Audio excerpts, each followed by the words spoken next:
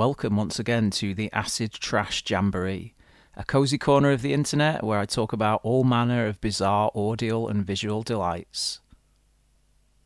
For this video, along the same lines as the ones that I've been doing for bits and pieces of music that I've been listening to lately, here's a selection of films that I recently rewatched, all from the 1970s in this case, but all very different, which I own on two separate DVD double bills, released by the now tragically defunct Code Red label.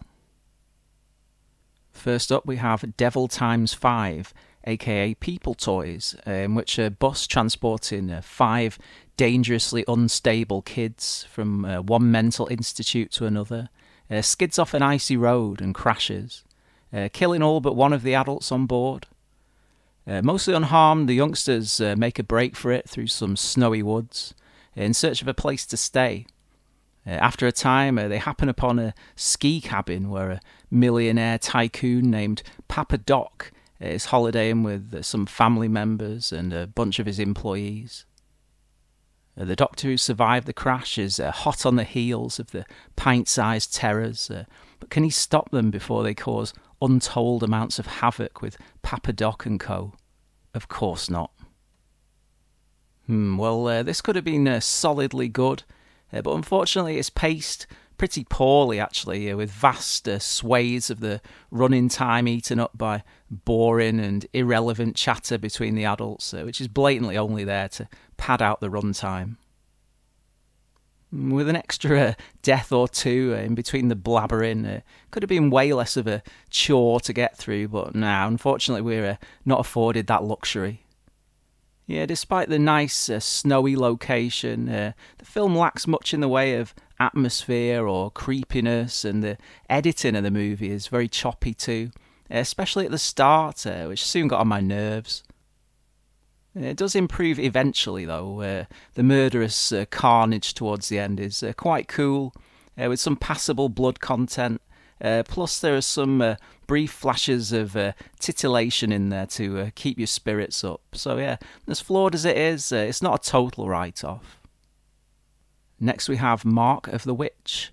This opens with a flashback to ye olde Lancashire, where a witch is cursing her executor and his bloodline before she's hanged.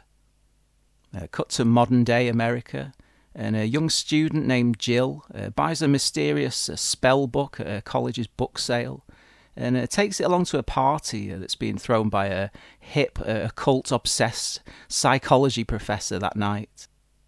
During the party, the revellers perform a summoning ritual from the book, and before long, you guessed it, Jill ends up possessed by the spirit of the dead witch from the opening scene. The old crone has some unfinished business with the professor, who just so happens to be a direct descendant of a certain hangman.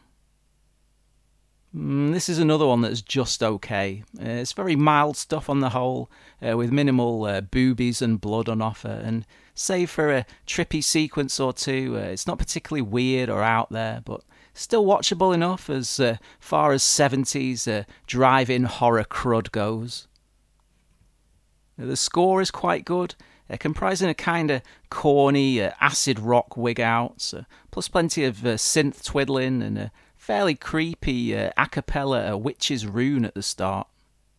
Yeah, actually, Mark of the Witch makes a bit of an effort to appear like it knows its onions regarding witchcraft and the occult, so that's a nice touch.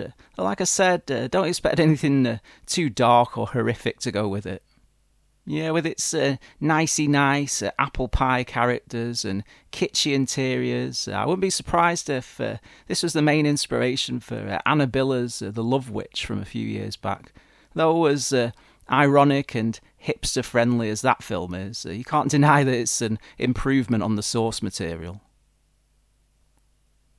Okay, on to Pickup, which is also known as Pazuzu.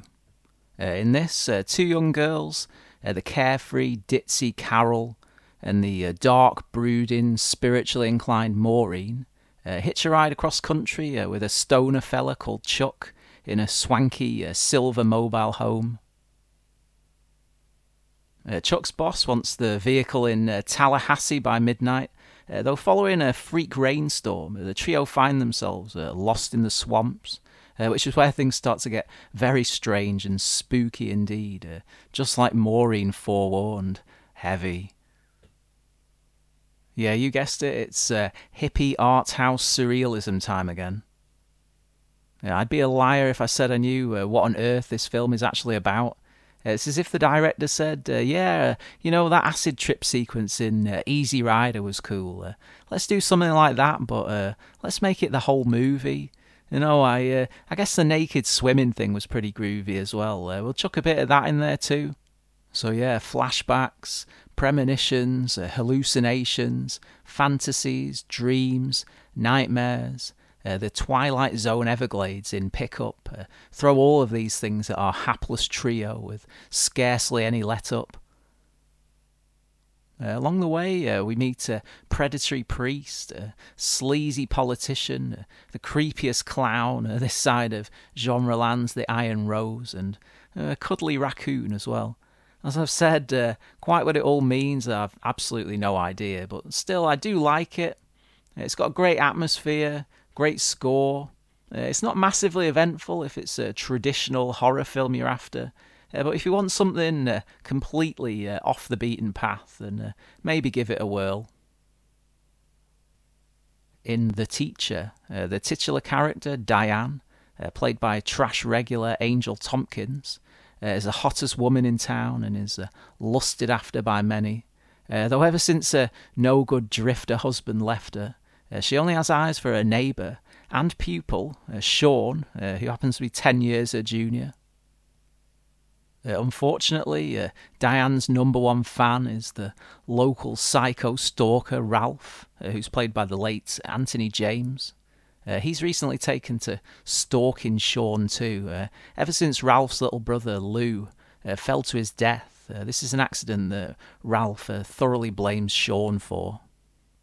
Before long, Diane and Sean start seeing one another. Ralph finds out about this, of course, which is when he really starts to go off the rails. This is far from great. Thin on the ground regarding action sequences and sporting some of the worst acting performances of all time. The Teacher is mostly reliant on the saucy stuff to save the day, or more to the point on Angel Tompkins getting the girls out occasionally. I guess the film does perk up a little bit at the end, but by that point you've already waded through far too many unnecessary go-nowhere scenes and wasted opportunities for decent drama to even care anymore.